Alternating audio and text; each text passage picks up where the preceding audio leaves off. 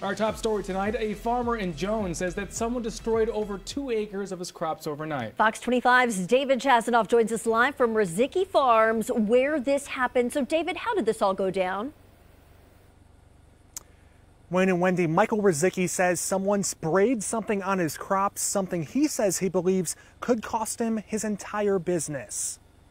My spirits are crushed. Ruzycki says most of his farm looks like it's been under a chemical attack.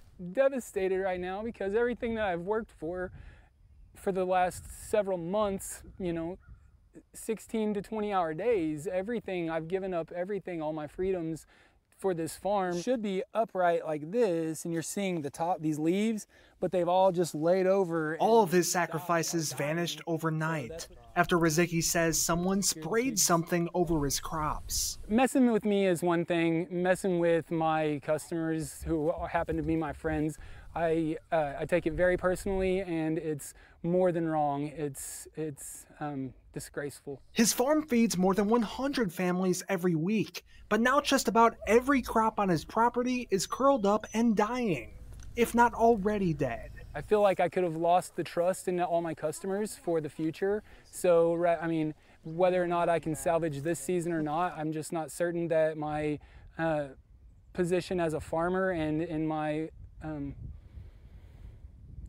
career choice is going to be in question at this point. Ruzycki says what happened could cost him anywhere from $80,000 to $100,000 of business. As far as giving up, I'll never give up. We're just going to do with the farm what we can right now at this point and try to make it better from this point on. And Ruzycki says he could use some help picking up some of these crops. If you'd like to help, you can call the number on his Facebook page. And we are told there is going to be a GoFundMe page to help him out. When we find out that link, we'll let you know. Reporting live in Jones, David Chasanoff, Fox 25 News.